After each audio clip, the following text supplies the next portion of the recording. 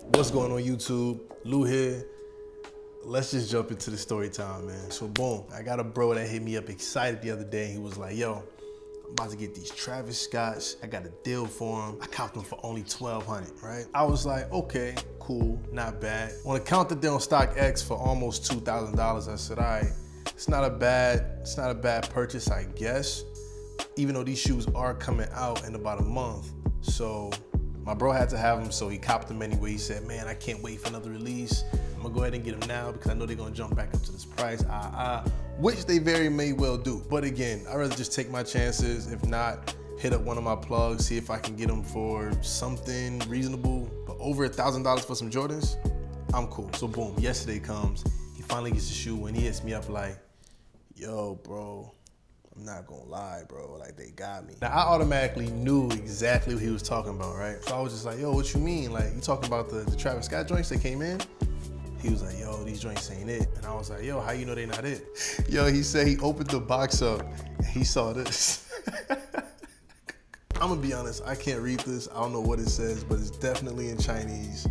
And it's pretty much a given that you got. Told me he got the pair on eBay, and the buyer told him that he purchased them from the sneakers app when they first released. So y'all know the first thing I asked him, I said, yo, bro, look, before you return them, let me take a look at these, man. Let me review them. Let me share with you guys so y'all know what to look for. And I'm just trying to help somebody out. And I gotta say, the quality on these, I was amazed, I'm not gonna lie. For it to be such a low quantity of authentic pairs out right now, it's hard to be able to compare and contrast on what's really authentic and what's not. So without further ado, let's go ahead and crack these open, man, see what we got going on. All right, so let's go ahead and get right into it. Looking at the box, it looks pretty good, man. The label, the fonts look nice. Nothing looks too like warped or squished together.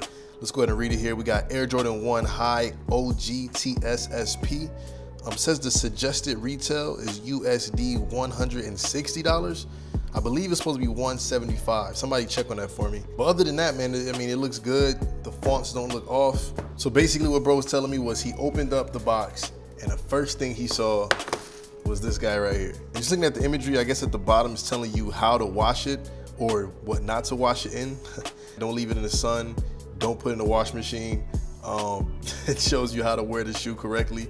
And up top, it tells you not for soccer or basketball, but definitely okay for running. I don't know about you guys, but definitely not running in my Travis Scotts. Anyway, moving on to the paper. The Cactus Jack graphic is clean. Finally taking a look at the shoe. So aside from seeing the Chinese syllabus, my first thought is that these are authentic. So taking a good look at these, man, I'm just in awe, bro. Like, look at the leather. Like, the leather has that nice tumbled creasing in there, just like the Union ones.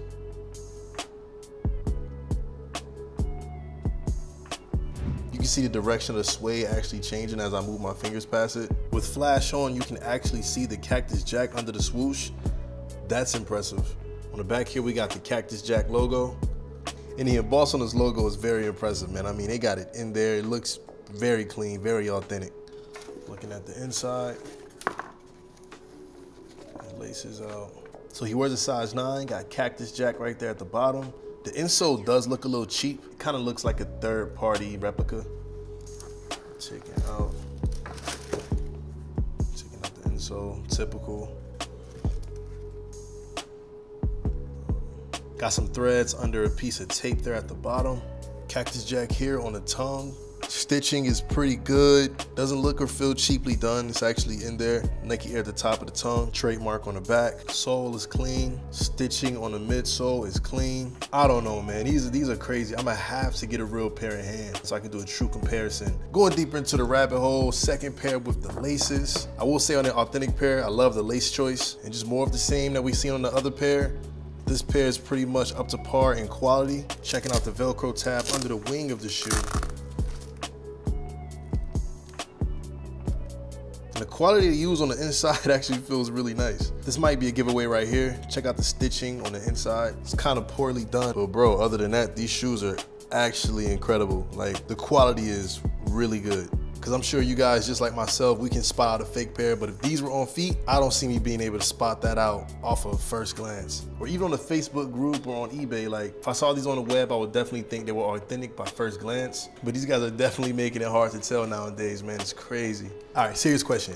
If somebody gave you this pair for free, would you rock it?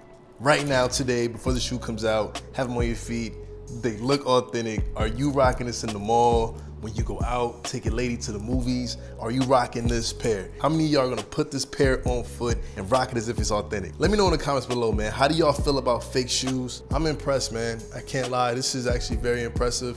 Even the wing of the shoe, I mean, you can't tell that this shoe is not the real thing. I'm gonna get a real pair. I don't know how I'm gonna get it, whether it's resale or retail, and I'm gonna do a real and fake comparison, just like I did on the Off-White Prestos, man, and we're gonna figure this out together, man. So thanks for watching. If you haven't subscribed already, definitely do so. Got a lot of dope content coming up this summer. More travel, more tech, more fashion. And yeah, you guys stay safe out there. I'll see you on the next one, all right? Peace.